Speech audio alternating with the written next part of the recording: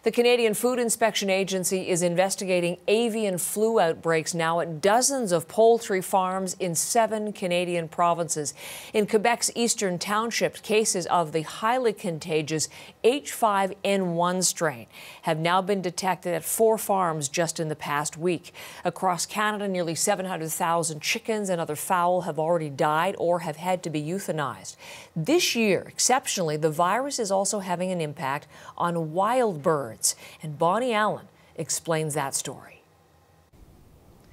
Biologist and bird photographer Paula Jertis captured this video on a recent road trip southeast of Regina. She was concerned when she saw dozens of sick geese jerking and flopping about, as well as 180-some dead birds in ditches and fields, mostly snow geese and owls.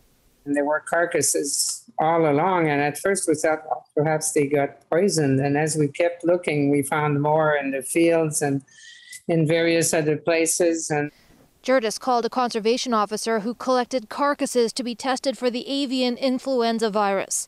The avian flu circulates almost every year, but this strain, known as H5N1, is especially severe. What we're typically getting into our lab currently is dead birds, which we're autopsying, and they have fairly dramatic lesions. Pathologist Dr. Trent Bollinger from the Western College of Veterinary Medicine has conducted 50 autopsies in wild birds so far. This isn't unique to Saskatchewan. All provinces are experiencing the same influx of birds to diagnostic labs and investigating die-offs similar to what we're seeing in Saskatchewan.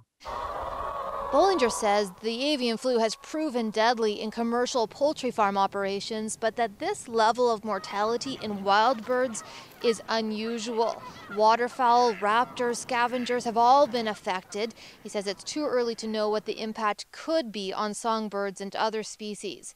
As a precaution, a wildlife health specialist from Saskatchewan's Ministry of Environment is recommending that people frequently disinfect their backyard bird feeders or remove them altogether. Now, the risk to humans is considered low. Still, as a precaution, if you come across a dead bird, don't touch it. And if you have to pick it up or move it, wear a mask and gloves. Bonnie Allen, CBC News, Meadow Lake, Saskatchewan.